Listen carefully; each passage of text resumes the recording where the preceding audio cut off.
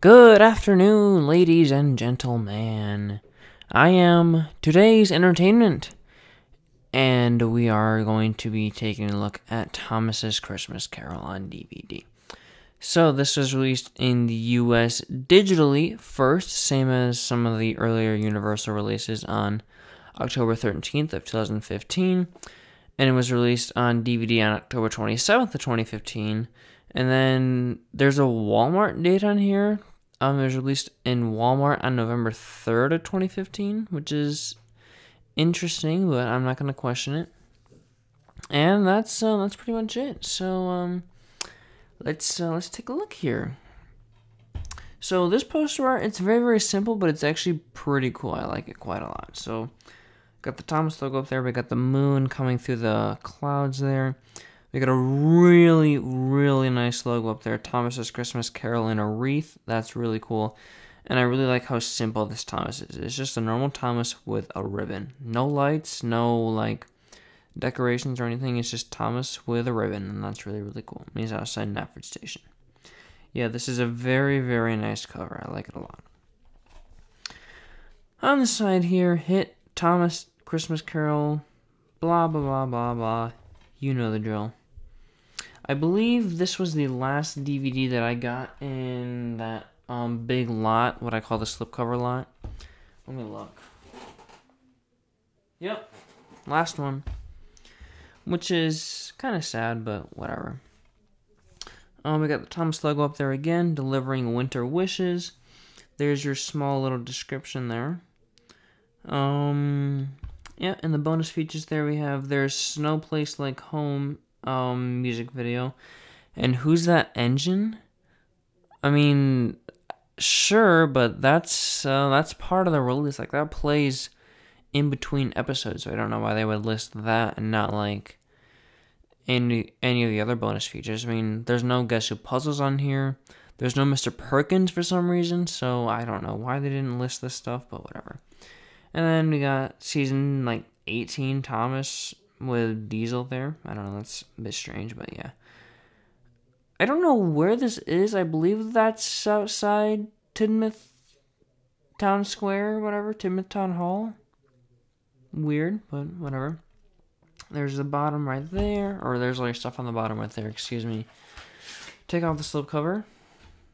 Just set it back on the stand there. Just the same poster art. Yep, pretty standard. Yep. You can see right there, disc made in Mexico. I believe we've seen that before. I don't remember on which releases, but I know we have seen that. And here is the disc. Cool. Alrighty, so let's throw this back in the slipcover here, and we'll take a look at the contents on this wonderful DVD. So the episodes on here are Diesel's Ghostly Christmas. I should probably just go to the episodes. There we go.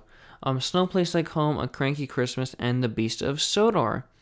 And then on the UK and Australian release, you had Letters to Santa, The Real Car and the Coaches, and Love Me Tender.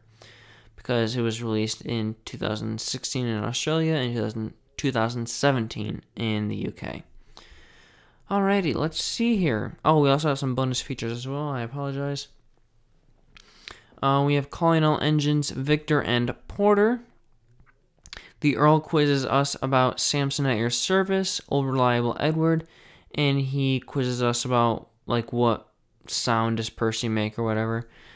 And then there is a new segment on here known as Landmarks of Sodor. So basically, Rob Rackstraw, he's pretending to be some British guy, and he's basically giving a rundown of locations on Sodor in a 1950s, 1960s aesthetic, and it's really, really cool. Today, or in this release, or this segment, excuse me, he talks about the clay pits. And I love, love, love the amount of detail that went into this. They mentioned that the China Clay Company was founded in 1948, and I actually learned something new today. I never knew that China Clay was using toothpaste of all things, but I looked it up, and it's pretty much true. So that's kind of interesting, but yeah.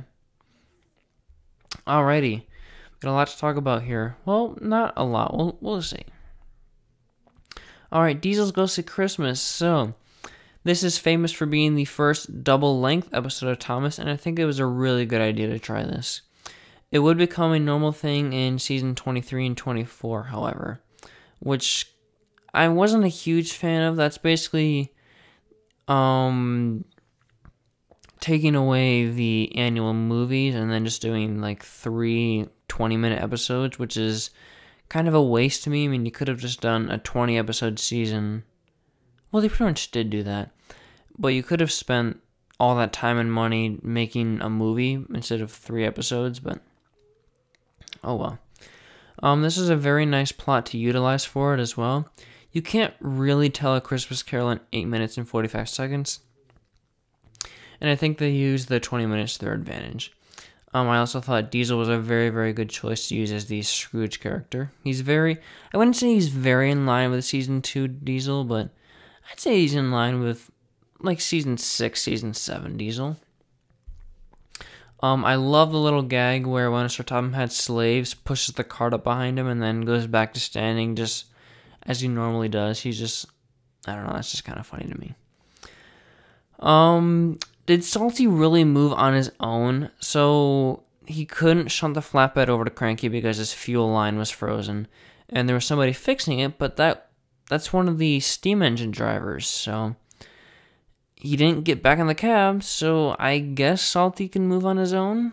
I mean, in Steam Team to the Rescue, nobody jumps out of his cab when he falls into the ocean, so I assume that he goes by himself?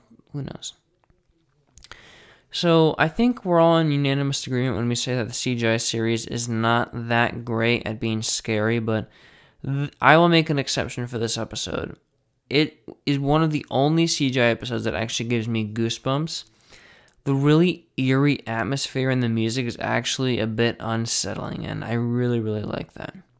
We need more differing tones in modern-day Thomas instead of all light, happy. Sometimes the engines get upset, sometimes they get sad, and sometimes Sir Topham Hatt gets a little mad.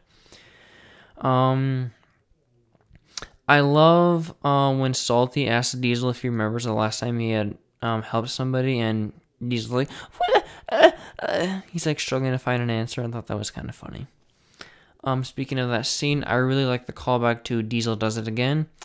It's a bit of an obscure episode, but it's actually kind of important in the sense that it was the start of Diesel constantly coming back to the series and eventually becoming a regular. Let's just talk more about Diesel here. So, this was the first season that Kerry Shale plays Diesel in the US dub. And as much as I like his acting and his like energy, it's one of the few voices of the CGI series that I actually despise. It's so high-pitched and childish, and it's totally out of line with what his character should be. I mean, like I said earlier, it's clear that Kerry Shale is having a great time playing him, and there are some really great moments throughout the next few seasons, but the voice itself is grating. I really, really wish we had a deep, slow, sly voice like George Carlin and Ringo Starr gave him. Because Diesel is supposed to be very oily and actually extremely intelligent, and he should, like, pose a threat to the engines. Like, do you really think this guy right here is going to have this really high-pitched voice? Hi, it's a Topham Hatt. It's Ghost Salt Real. He should have this really slow voice like, "Oh, we are revolutionaries, sir. I am the ghost of Christmas past," or something like that. I don't know. I'd prefer that. But no, kids are afraid of scary voices, so everybody has to have a very silly voice, and ugh. Although I do really love his line, "I'm as light as a feather, I'm as merry as a schoolboy," coupled with Rocky's hilarious expressions like, what the fuck is this guy talking about? I really, really hate the trope in the CGI series where an engine has a huge accident and is just working perfectly fine. That's one of my biggest pet peeves for the entire series. This happens in James to the Rescue, it happens in Rocky Rescue, and probably a lot more, and it makes no sense at all. Like, Diesel literally fell off the track. Same thing with Paxton, too. I don't know if we ever saw him get back on the track, though, but Diesel fell off the track, and he's just working perfectly fine. I mean, It wasn't like a terrible accident. Like, it wasn't like James in The Adventure Begins where he got completely screwed up. But, I mean, he slid off the track for a while, and I'm sure he got some damage. Who knows? Something I was very confused about. Why are Whiff and Scruff at the castle? All they did was dump literal shit on Thomas. I mean, Salty's there as well, and so was Emily, and they helped with the plan, so... Oh, and Paxton as well. So I guess that makes a little bit of sense. But Paxton did bring the food, so... Whatever. So that's all I have to say about the episode. It was actually a lot of fun. Of course, it is one of the most predictable stories ever.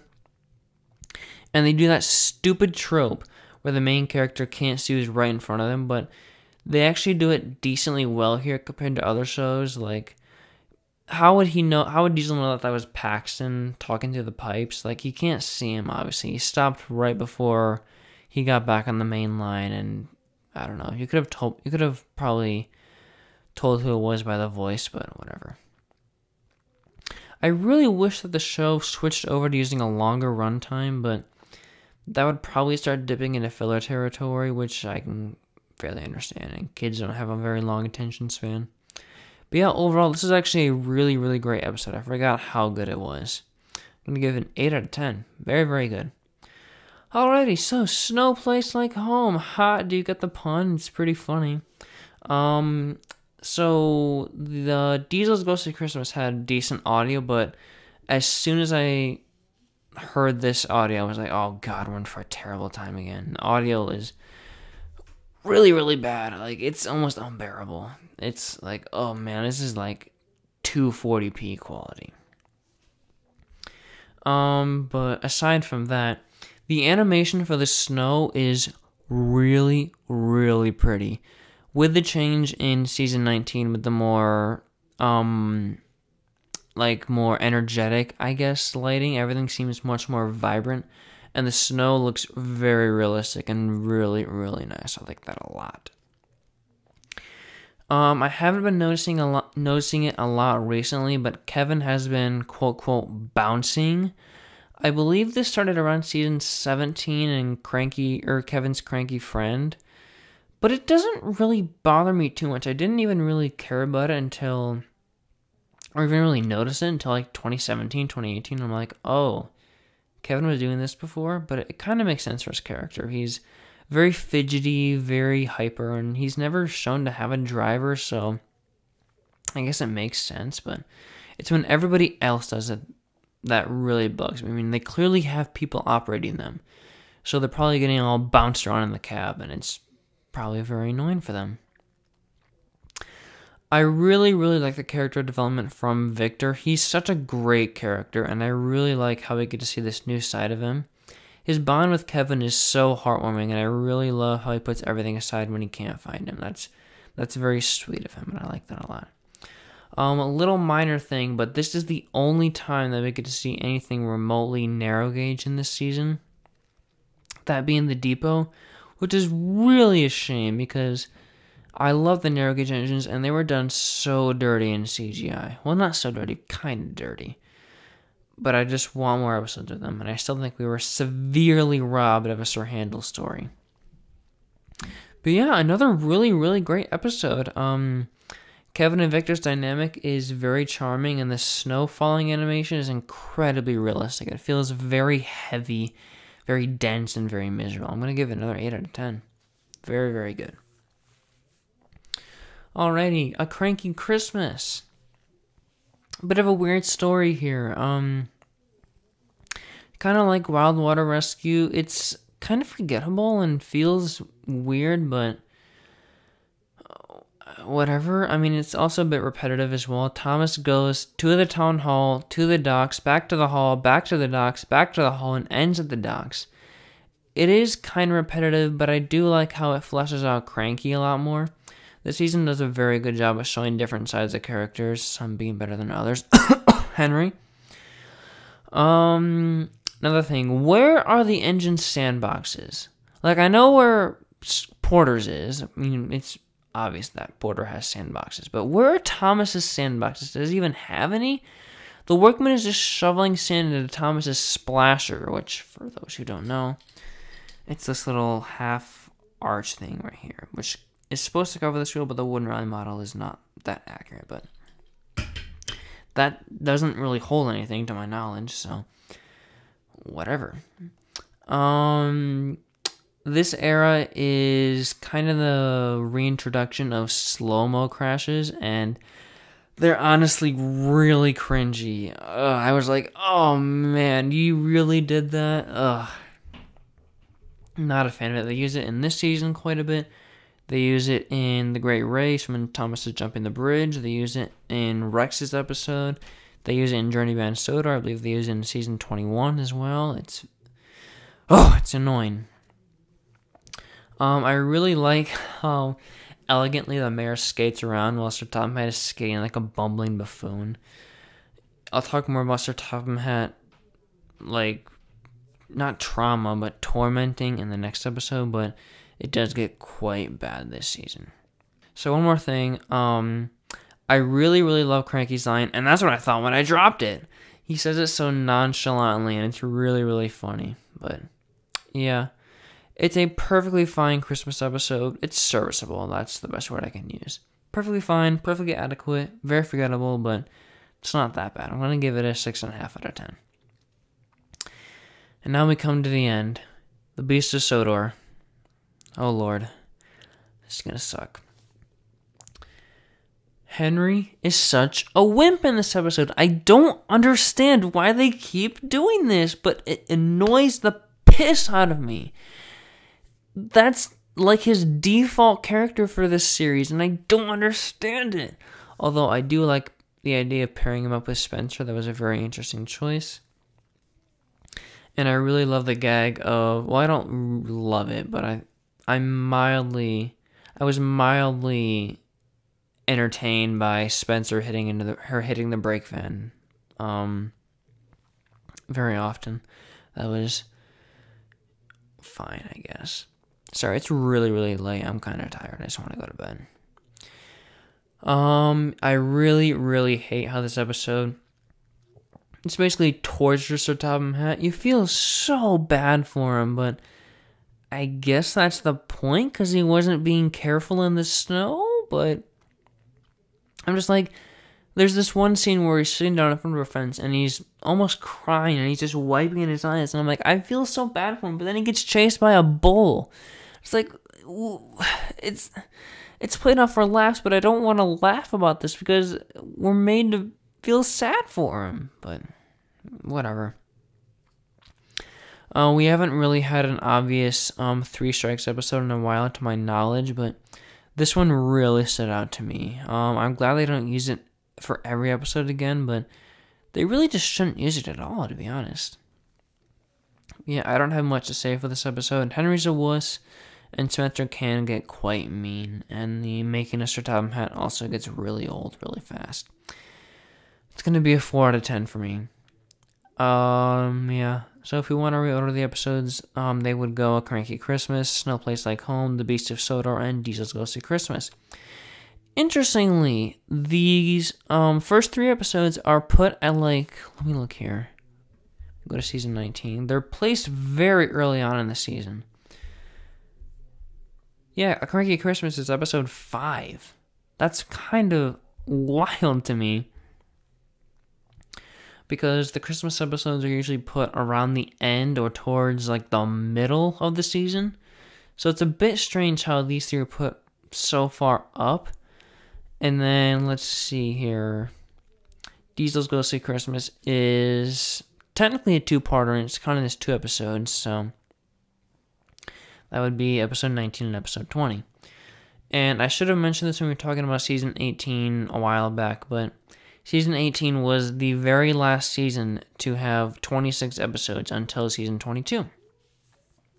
Because if you count Diesel's Ghostly Christmas as one part, then that means season 19 only has 25 episodes, which is a bit interesting. But yeah, let's go on a brief little rant about season 19, because I didn't do that last week. Or last time I talked about it. Whatever that was. Whatever. Whale of a Tale. I hate how the season was released. This is the era where the distribution for episodes gets really, really bad. So going by the UK release dates here, we had the first 4 episodes released at the end of September 2015. Then we don't come back until January of 2016. And then that's when the Christmas episodes came out in the UK. And then we have a couple episodes in March, that being 5 episodes in March. Then we wait till July, 6. Yep, 6 episodes. Those are like the Start Your Engines episodes. Then Diesels Go See Christmas in December. And then we have to wait till March 2017 to get the rest of the episodes here. And it's like, what? What is this distribution? I believe it fully wrapped up in the US in 2016, I think, around that time. I could be wrong, but the distribution is terrible. It took almost 2 years for the season to finally come out in the UK in its entirety, so. And season 20 had already been completed at this point, so what? Whatever. Yeah, that's one of my main pet peeves of this season. It's just very corporate, really, and very convoluted. But yeah, this is actually not the worst release. I was going into this expecting for it to be not that great, but the first 2 episodes are really, really good. Cranky Christmas is decent, and then Beast of Sodor is really, really bad. But the rest, pretty good. I would watch them again. So yeah, perfectly serviceable release. Nothing too crazy, but it's standard, I guess. Next week we're taking a look at Tales on the Rails. I can't see, I don't have my glasses on. Tales on the Rails. Cool.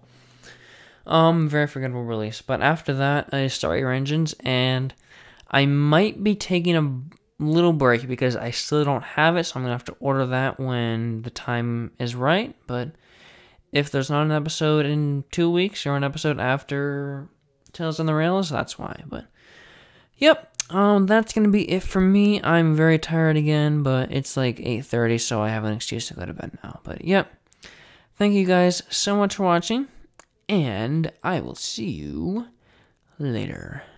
Bye.